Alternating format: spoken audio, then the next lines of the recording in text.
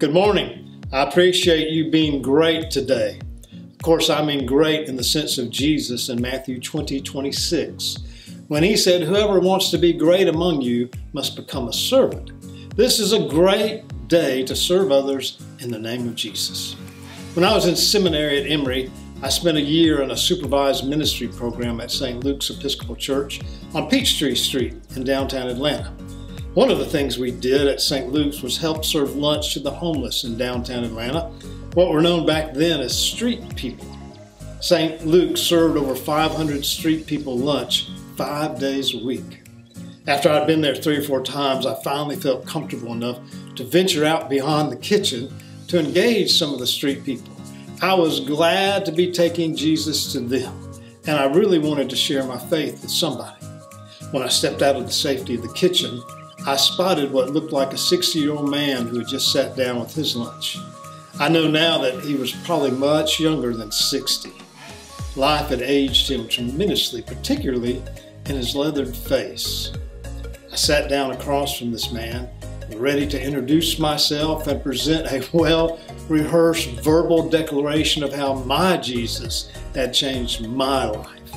Just as I opened my mouth, this guy bowed his head and began to pray out loud, "Thank you, Lord, for this food you have provided through the good folks here today, and help me to share it with all in need. And Lord, thank you for your love that gives me strength no matter what I face.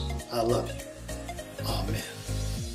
I was stunned, actually speechless.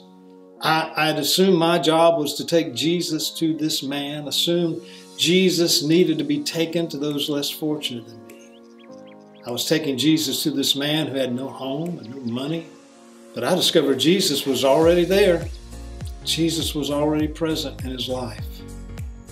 Today, you have scattered to serve, and what you do will be good.